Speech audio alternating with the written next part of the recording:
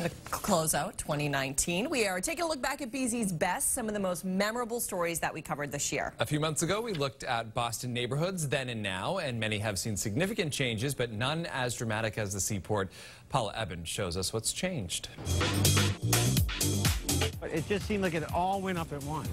Tony Savarino's talking about the glitz that is now Boston Seaport. It's a far cry from the neighborhood he remembers growing up. It was this pocket of like industrial waste. The search for clues continues to this hour. It was the scene of a grisly mob hit in 1982 linked to Whitey Bulger.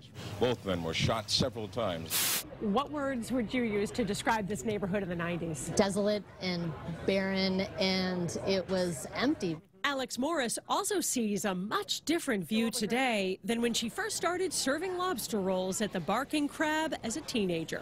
Okay, so this picture is only about 6 years ago. Here's the Barking Crab in that image. Here's that same area today. It's fancy and it's busy.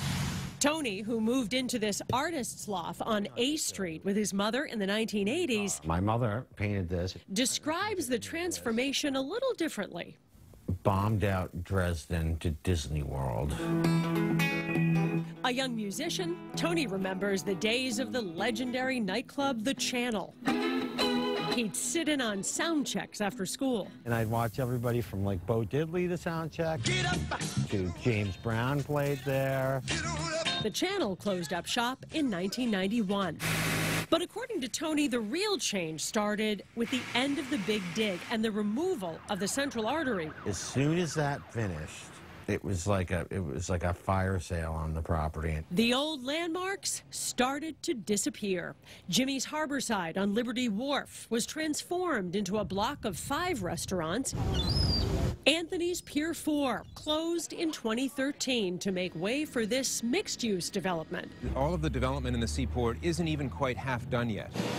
WS Development's responsible for much of the growth here, and according to Vice President Yanni Sippis, there are 9 more buildings planned, as well as more green space. We're building something called Harbor Square Park, which is a 1-acre open space. This was an artist building right here. Tony loves the new vibe, but doesn't want this neighborhood to lose the artists' culture that came long before the developers. I think the artist community is just a ghost of it once was, because I don't know any artists that can afford to live down here. And surrounded by fine dining, the Barking Crab vows to keep serving classic New England fare with a side of sass. And we like to call ourselves not the shiny new penny of every restaurant that's opening, but the comfortable slippers. Paula Ebben, WBZ News.